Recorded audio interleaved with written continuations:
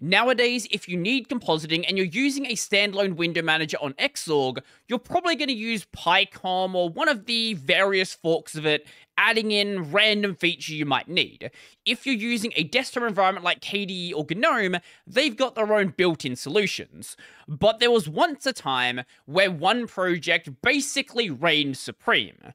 That project being Compiz. Now, Compiz was very well known for its flashy effects, most notably things like the burn effect you're seeing here on opening windows and closing windows, this flashing effect when a window opens, and things like wobbly windows when you close them or when you move them around like this.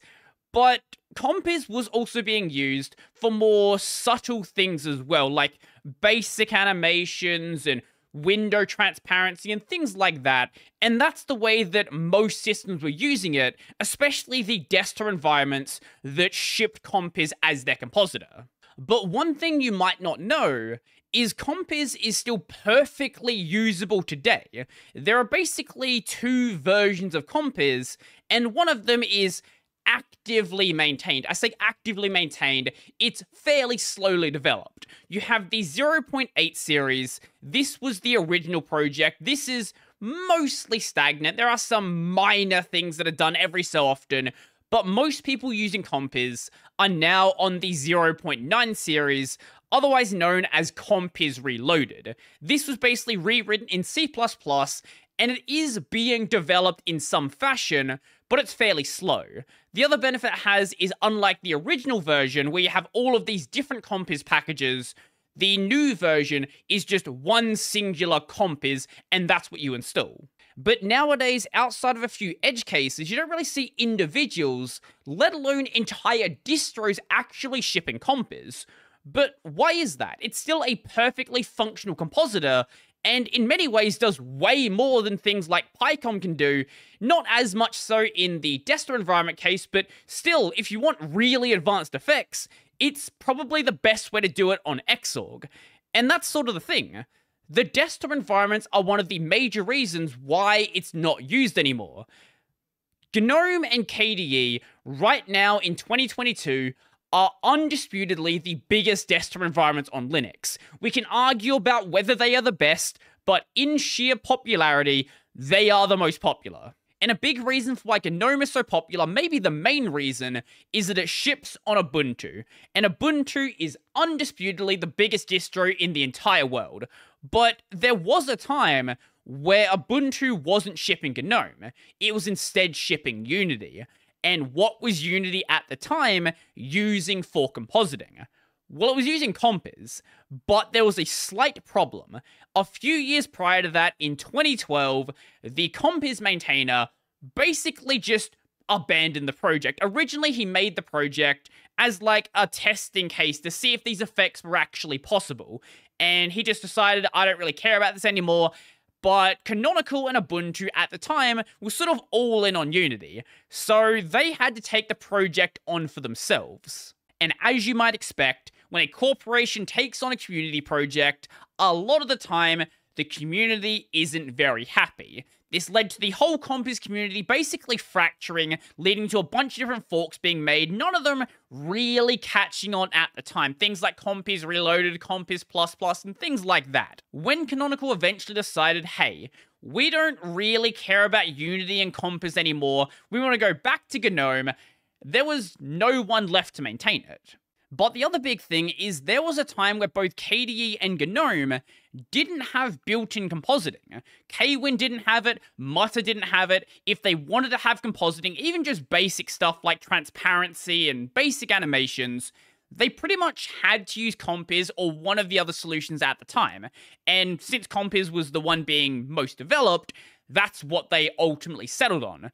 Once they eventually decided that they wanted to control the way that their compositing worked and have more freedom on what they can do, they decided they no longer needed it, and when they didn't need it, most people didn't need it either. Not to say that Compiz just suddenly vanished at that point. There was a period of time where Kwin did actually have compositing, but KDE still had bindings to work nicely with Compiz. So if you didn't like the way that Kwin was handling stuff, you could get rid of that and then bring Compiz back in and do all of the old stuff that you were doing. Eventually, though, Kwin matured and got to the state where the KDE devs felt comfortable getting rid of those old bindings and then mainly focusing everything around Kwin. And also not to say nowadays that you can't use Compiz inside of KDE, it's just at that time, it was set up to work in a much nicer fashion than it works nowadays. But there's also a more technical reason why Compiz just doesn't really make that much sense to use. It's basically an artifact of its time. So at the time, it may have changed nowadays. I don't want to say it's exactly like this now, but at the time, it required one of two things to run. Either running on XGL or running through AIGLX. So XGL was basically obsolete when it launched. This was a display server based on X11 and was a part of Xorg until around 2008. And it was one of the attempts to have 3D accelerated graphics inside of the X11 server. Nowadays, it's basically a given that your system is going to have 3D acceleration. If you go and launch up Doom Eternal, for example, very clearly a game that would benefit from that functionality. You run the game, and it's going to run properly on your GPU. Back then, though, on Linux, it was not a given, and XGL had a method to do this. It relied on 2D hardware acceleration, which does not exist on modern GPUs. So all 2D rendering on a modern GPU is basically just flattened 3D. It does what it needs to do. It means you don't need to have extra hardware just to worry about that functionality. Now, there was another method to do 3D acceleration, OpenGL, and OpenGL totally fine for making games, where you're doing everything in one window. What it's not good at, though, is dealing with things like window management, which your Compositor sort of needs to do, and XGL was created to basically address those limitations, even though it did so in a kind of scuffed way. So what XGL would do is basically wrap around OpenGL to worry about where windows are located to let OpenGL do the rendering. This would allow something known as OpenGL Direct Rendering. What it would do is basically tell the X server where it needs to draw. It would do this by marking an area on the screen with basically a blue square, and then the OpenGL output would go there. This is called direct rendering because it's basically rendering directly to the screen.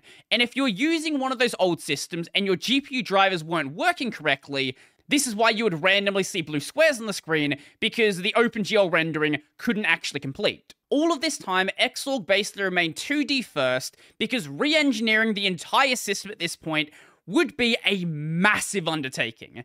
But this led to a bit of a problem, and this problem still persists today, where Xorg requires two sets of drivers. You need your 2D X11 drivers. These are commonly going to be brand-specific things like your XF86 Video-AMD GPU or -Intel and things like that, and then your 3D OpenGL drivers, which are commonly going to be provided by Mesa, unless your name is NVIDIA or you're using the AMD Pro drivers. But if you're using, say, an AMD GPU like I am, it's going to be 2D X11 from your XF86 drivers, and then 3D OpenGL from Mesa. But this does cause a bit of an issue where you now have two sets of drivers both fighting over the same bit of hardware. They have really improved nowadays, and, you don't have your system just randomly hitching for no reason, but it's still not the best of solutions. So the solution to XGL was a new system known as AIGLX, and this system is still around today. This is Accelerated Indirect GLX,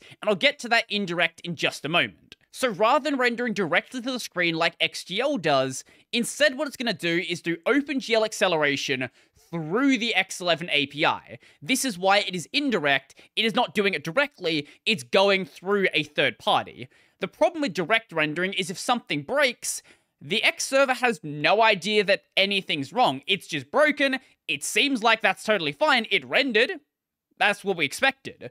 Whereas if you're doing it through the X11 API, it gives the X server a lot more control over how that result should be and whether the result is actually working properly. But AIGLX did come with a performance drop, and modern hardware is fast enough to deal with the fact that AIGLX is not as efficient as XGL, even though XGL wouldn't run on modern hardware. But it is still a less efficient way of doing rendering.